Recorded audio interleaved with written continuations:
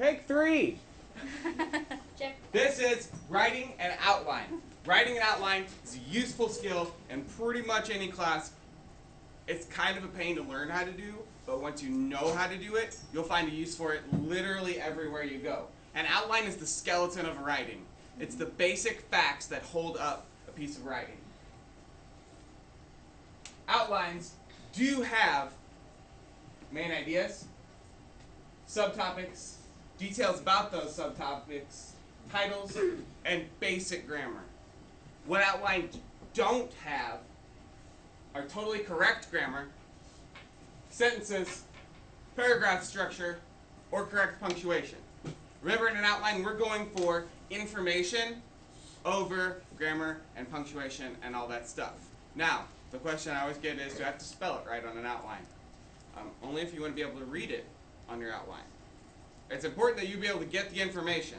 So whether or not you put a period at the end of a line doesn't matter. Whether you spell the word you're trying to define correctly does matter. So here's a paragraph. Joe had a dog named Sven. Joe and Sven were best buds. They went everywhere together, except for school. Sven had a place set for him at the dinner table and a bed next to Joe's bed. Sven was the best dog a boy could have, and Joe was the best boy a dog could have.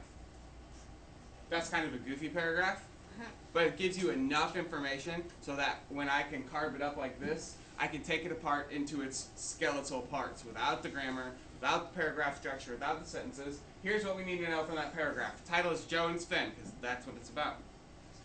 Joe had a dog named Sven. That's the main idea. That's what this outline is built on. Joe and Sven were best buds. They went everywhere together, except for school. Sven had a place set for him at the dinner table, a bed next to Joe's bed. Sven was the best dog a boy could have, and Joe was the best dog, or the best boy a dog could have. The first thing you've got is your title and your main idea. Joe had a dog named Sven. The next thing you have are your main ideas, which inconveniently are not numbered. So let's number them. When you set up your information in an outline, you are looking for organization. So if your main idea is a number, you probably want your subtopics to have a letter. A.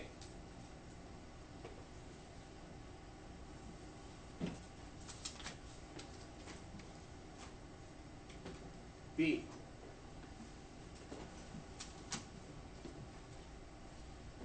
C.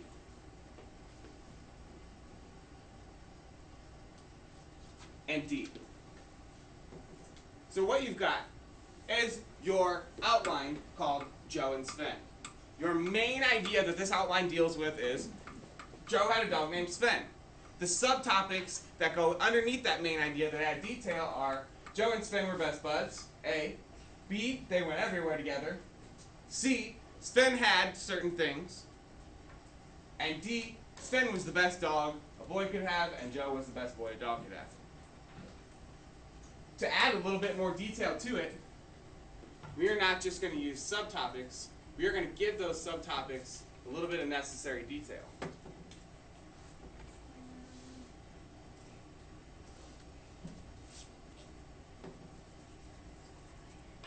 So, now, we need another divider. So we've got our A, B, C, and D, but we don't necessarily need a ton of detail to separate these few ideas, these details that go under the subtopics. So we're going to use a little dash. Just so that in your head you can see, oh yeah, this is something I need to pay attention to. But it's not necessarily anything that's a huge deal.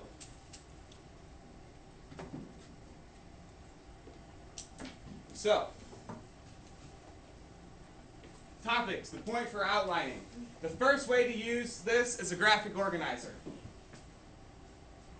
you can work out your main ideas and details without having to worry about spelling, sentence structure, and all that junk that goes along with it.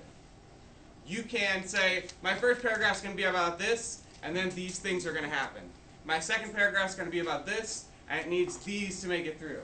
The second thing you can do, and to me the most important thing you can do, is when you're studying in a nonfiction topic like social studies especially, like science, even reading, you can use this instead of to build up on later. You can use this to cut down the information you have to study. When you guys study for, say, a science test, what do you read?